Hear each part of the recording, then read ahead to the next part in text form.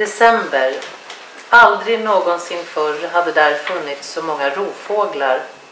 Den ihållande kylan hade drivit fram dem ur skogarna. De satt på stolparna till fältgränserna och bland kronorna till fruktträden. Kurade ihop sig på de heliga figurernas huvuden vid broar och längs vägskälens altare. Orörliga hukade de sig i vintersolen. Deras konturer som dunkla hotelser mot de snötäckta fälten och den molnfria himlen. Allt var stilla. Is och snö och gnistrande kallt. Den vida dalen och kullarna i fjärran. Allt glittrande i vitt mot den blekblå himlen. Noch nie waren so viele Raubvögel zu sehen gewesen. Die lange Kälte hatte sie aus den Wäldern herausgetrieben. Sie saßen auf dem Pfosten der Feldbegrenzungen und in den Kronen der Obstbäume. Sie kauerten auf den Köpfen der heiligen Figuren an den Brücken und auf den Kreuzen an den Weggabelungen. Bewegungslos hockten sie in der Wintersonne. Ihre Umrisse dunkle Drohungen vor den Schneefeldern und dem wolkenlosen Himmel. Nichts in Bewegung. Eis und Schnee und die Sonne und kalt. Das breite Tal und die Hügel am Rand. Alles weiß glitzernd und der dünnblaue Himmel. And this part is the whole novel. It's about driving with this underground, pushing you into different ways and trying to look smooth all the time. No, I've used unbelievable long research into torture and security industry with a family I know a lot about, and took the last person in this family, the youngest person in this family. He's 20-something person, and so it is a kind of very real thing. So she worked for the agents of security. Yeah, she's she's this lost thing, and her aunt, who actually is a very wicked aunt, is trying in real life. In real life, this is a real family, and she, in a way, a real person. Actually, the astounding thing happened that after 1 year, I got a phone call.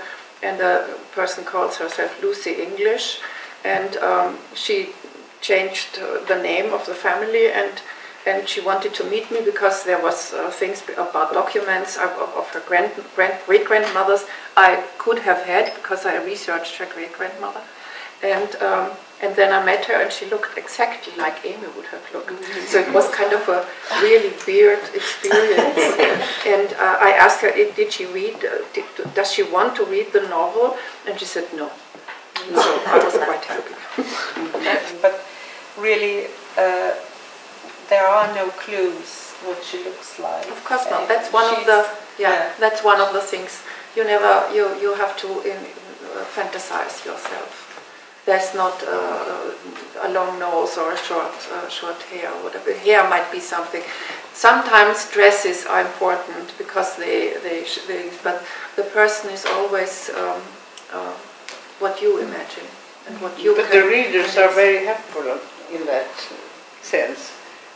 Our writer Kerstin Ekman said once that you don't have to give the reader very much until a full-fledged person is there in their mind. Sure. And that's true. Yeah. While descriptions of faces can be very tedious. I mean, the reader has it already. Yeah. Perception isn't in full sentences. Perception is flashes and things, and so it's about putting perception into language, and so there is a way to know about each other's perception, which we cannot do in any other art. But to become this person is literature the only medium, and that's the reason I love it so much. No, I want to say that I'm so happy that I have this little book, and I have a lot of those at home, and I bring it everywhere and can say this is the most wonderful love story. Please. And you know, we have this. I was so touched when you said that you fashioned it after Max Frisch. Yes, yes, yes. And you know, Max Frisch is such, oh my goodness, no, I don't want to read this guy. This is really awful, this awful, larmoyant things. And yours is so fabulous that I hope you don't make this and tell no one anymore, because it stands so much on its own that you don't have to go back. The story of A Winter in Stockholm was that it started.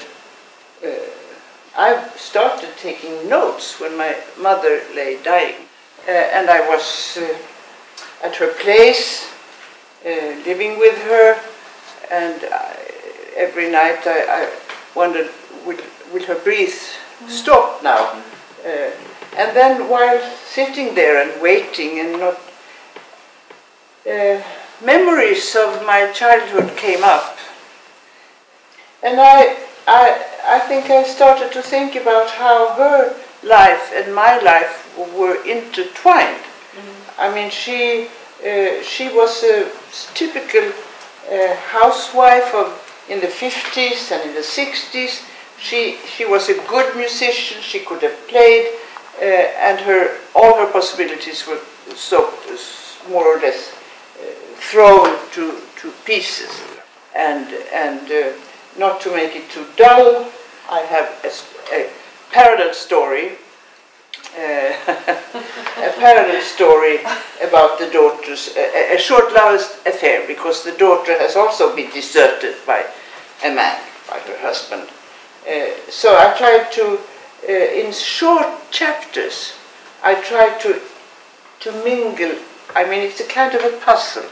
The reader will have to put the pieces there and see what picture comes up. I'm writing a story about divorce, women, what happens, love, and so on. But very much it's a story about love, and I think not love just to a man, but love itself. Oh yeah. Oh yes. What is love? I mean, we love individuals mostly, but is love perhaps even a greater force in our lives? Yes. Are there any things that is difficult to write about as a writer? Are there subjects that you rather avoid or that you have to fight with? Well, in my case, it's very easy to answer. I mean, I didn't say that this was a biographical story. It is not a biographical story all the way through. But of course, I start from a very biographical situation with my mother, and I use the pronoun she then. But it is obvious that I would not have published this story if my mother had been alive. That's one thing to avoid, to hurt people. May I say something about the modernism? Yes, do. Because I felt the sting. No, I don't know. Yes, do say something. I would be happy. I think I have to keep in mind that we have so different environments. I mean, Sweden obviously is a land of literature, of tradition, non-tradition, whatever. I sat in Vienna in the 60s, in the 70s, and had to decide what to do with the Holocaust. And that's a very different position. Of course. So I had to really think about what am I going to do. And I went to English and read Virginia Woolf and James Joyce and thought, this is what I want to do. This is what will give me a brokenness which does not pretend nothing happened. That was the beginning. So of course, until the style was developed. And they were modernists, of course. Yes. 15 years went into. I published very late, so I had a lot to work through until I was kind of sure that this is the way you can say it. So, and that means that I say that everything is socially formed. I can do whatever I want. I'm not bound by any of these birth things or these kind of prefabricated rights. So this is, I defend my art. Shall we? I think it was a lovely. Yes.